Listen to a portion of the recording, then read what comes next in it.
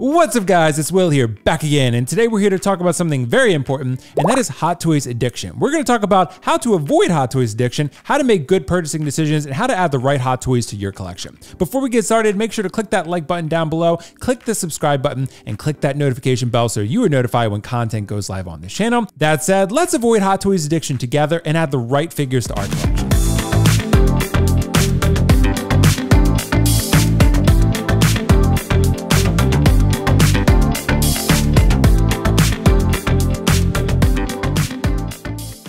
When you find the right hobby, you know it. And Hot Toys collecting is the right hobby for you. You're probably asking, how does Will know that? Well, if you're a fan of movies, books, video games, storytelling in general, then there's probably a beloved character somewhere in there that you'd love to have a lifelike representation of on your shelf. That encompasses almost everyone. This video was also suggested to you by the almighty algorithm, and it knows you better than you know yourself at this point. Collecting Hot Toys can be a very exciting and fulfilling hobby, but it can also be a dangerous one. Incorporate too much of a good thing into your life and it becomes no longer good for you. So when it comes to collecting Hot Toys, where do we draw the line? This is the question we must ask ourselves. And when we dig a little bit deeper into this question, it's important that we distinguish wants from needs. So we're gonna do just that today. Let's first start by defining the word need. Need is defined as requiring something because it is essential or important. I love the way they use it in a sentence, by the way. I need help now, don't we all? Now let's define the word want. Want is defined as having a desire to possess or do something, to wish for. When you collect Hot Toys, these definitions start to blend together. Everything starts to feel essential and everything starts to feel desirable.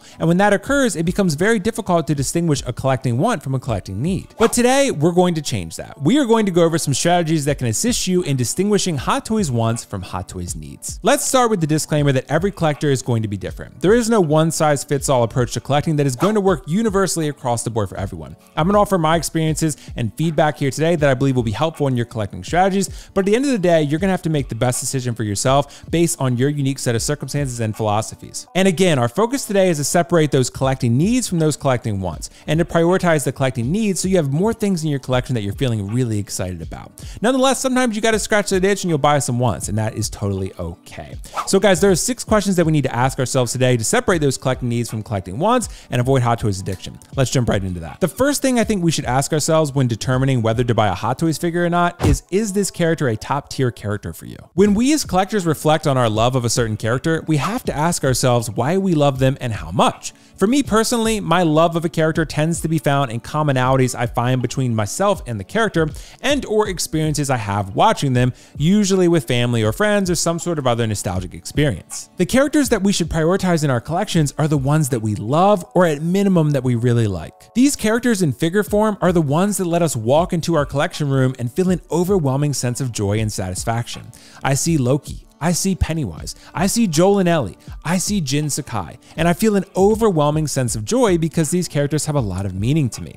These are the characters we should be prioritizing and dedicating space for in our displays first and foremost. And the second question we want to ask ourselves is this a top tier representation of that character? Anyone who's watched a franchise of films before knows that anytime there's a sequel, you can bet your ass that the characters are going to have a new outfit or costume because this is how the world works. Money makes the world go round, and new costumes open up a world of possibilities for merchandising revenue. For fans of Marvel, Star Wars, and DC, we know that over time, head sculpts, costumes, accessories, tailoring, all of it can better over time. It generally does. It can also worsen and make you feel regret that you didn't pick up the first version because it became the definitive version. This is why it's crucial that whatever version of a character you consider collecting, that you ensure that it can ideally serve as a definitive representation of that character for you if need be. This isn't an absolute fail-safe process and you can't possibly predict every factor, but if you love a character, love the look, love the figure, and love the film, well, you probably got a winner on your hands. And the third question we need to ask ourselves is, do you genuinely see yourself displaying this figure in your collection for a significant amount of time? It probably needs to be clearly stated that if you're buying this figure as a review for your YouTube channel or Instagram, or maybe you're buying it as a gift for someone, or you're buying it to compare to another figure for some sort of other content, there are clearly exceptions to these rules. But generally speaking, for collectors who are buying the figure solely to display it on their shelf,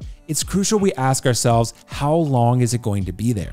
A few years isn't a bad amount of time to own a figure considering all the 2.0s, reissues, new versions, etc. But in general, we should aim for figure retention. This is going to vary greatly by collector based on your display space and your preference for experiencing new figures. To be honest, there are a lot of factors that make this process unpredictable. Will you end up liking the figure from the sequel more? Will Hot Toys remake the version you have and make substantial improvements? Sometimes we just need to be simply happy with what we have, so it's important to consider how happy will you be with the figure you're considering buying right now when something better pops up in the future. Hard to answer, hard to enact, but important to consider. The fourth question we need to ask ourselves is, will you care about this figure when the hype dies down? Hype is a powerful drug. When a new film or TV show drops, Hot Toys often tries to capitalize on the hype and puts relevant figures up for pre-order.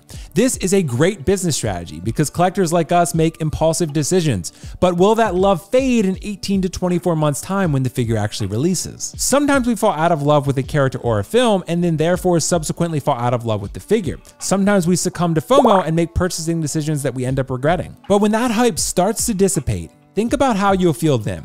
Lately, I've seen several sales posts for in-art Gandalf as the hype and allure has started to wear off for some collectors. You can also look at exclusive figures like the recently announced Darth Revan and Lord Starkiller. The collecting community went wild for those two, and maybe you pre-ordered, but will you want them when the hype settles in 2 years? The hobby is about fun, and that should be the focus. Longevity is important too, though. I'd say think about the character and think about the story, and think about how deeply it resonated with you at the time, and speculate how deeply it's going to resonate with you in about 18 to 24 months' time when the figure comes out. And the fifth question you want to ask yourself is, how does this figure fit into my existing collection? Your existing collection is crucial to consider when you're looking at adding to it. How does this new figure fit in with what you already have? Well, I'm personally not going to miss out on an amazing piece of a character I love if I really need it. I'll make space and move on from pieces I feel less connected to do it. But for pieces I kind of sort of need or just want, I'm going to need to consider how they're going to fit into my display. Space is one of the biggest considerations and limitations for collectors, and sometimes we feel the need to force things into our display, but it can dilute the overall presentation if it's too crowded. You may also want to consider how many versions of a specific character you want to display.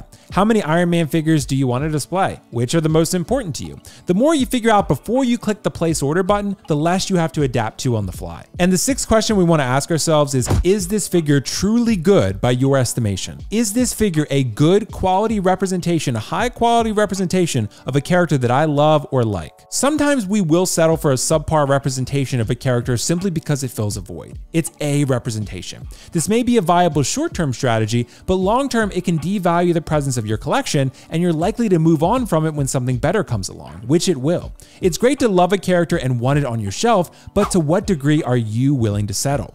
Everyone is going to have a different line, and it's important to define yours. Standards change, as do circumstances. So it's important to truly be wowed by the figure at the time you make the purchase. Then you can feel comfortable with what may or may not be improved for future iterations of the character down the line. And that's that, guys. Those are the 6 fundamental questions that I believe Hot Toys collectors should ask themselves when determining which figures to add to their collection. Guys, if you enjoyed this video, make sure to click the like button down below, click the subscribe button, and click the notification bell so you're notified when content goes live on this channel. There's reviews, there's live streams, there's live drops, there's breaking news, there's polls. There's a lot of good things happening on this channel. So everything 1/6 scale collecting and even statue collecting from time to time can be found on this channel. Will.Foxification is my Instagram. There's a lot of breaking news and updates and things that I post there. So make sure to check that out as well. Make sure to let me know your thoughts in the comments below. How do you collect? Do you find any of these questions or strategies helpful? How do you determine a Hot Toys want from a Hot Toys need? Because I do believe it is important to distinguish the difference because there's a lot of temptation out there nowadays. And I would love to hear your thoughts in the comments below. Guys, thank you so much for watching. As always, I really appreciate you guys and all the support you've offered me. So thank you so much once again. I will catch you in the next video. Peace out. See you later. Bye.